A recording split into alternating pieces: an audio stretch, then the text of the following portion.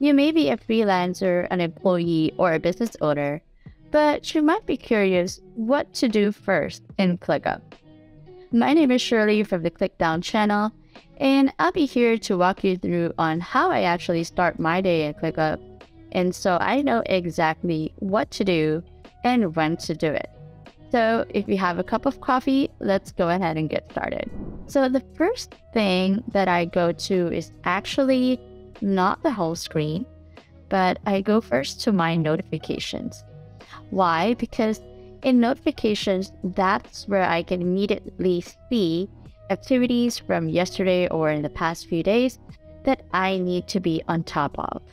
And so I see here all of these tasks.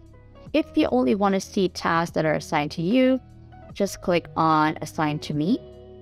And if you want to see tasks that mention you, then you can go ahead and click the Add Mentions and clear that. So when you go back to your new, make sure that you are seeing this quote from ClickUp, and that means that you have 0 notifications. So what's the second thing that I check in ClickUp? So I have here an everything space, and I actually check for high priority or urgent tasks. So to do that, you can go ahead and create a view. So I'll click on plus view and add a list view. And I will rename this list as high priority. So what I need to see here is to add a filter where the priority is urgent and high.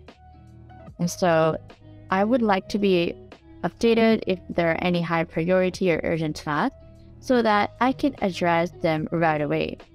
So that's the second thing that I can check on my day. Now, once those are done, that's when I go to the home screen.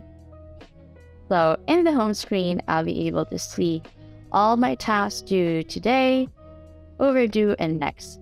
I'll also see if there are any unresolved comments here or anything that's already done or delegated. Under To Do, I'd see here all of my tasks for today. And what I need to do is to enable my calendar view. You can also choose to have an agenda view if you prefer it this way. But for the purposes of checking when my availability is for the day, I would open my calendar view. And so I would go ahead and put in tasks from my today's task here to the right to my calendar. So let's say that I will be putting in my weekly CEO day here as an open slot and put in some of my other tasks here and fill them in. As long as I see an open slot, then I'll put in my task into my calendar. So I also see an overdue task, and I can go ahead and put that into my calendar for today as well.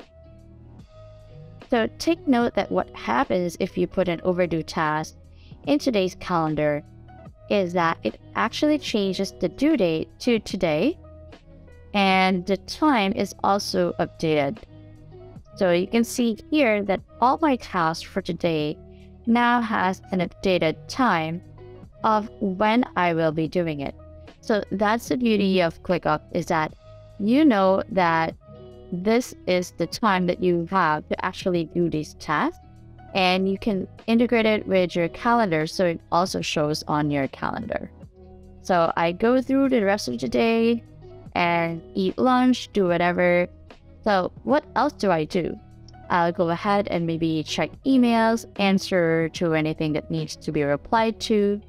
And at the end of the day, I still go through my notifications bar, make sure that I don't have any more notifications and just check them off. And I'll be checking my calendar for tomorrow and see what will be my activity for tomorrow's calendar. So I'll be able to prepare whatever I need for that day. And I'll be just making sure that I'm on top of everything. And that's it, how I start and end my day in ClickUp. If that was helpful to you, then you can go ahead and watch our other videos about productivity or efficiency using ClickUp.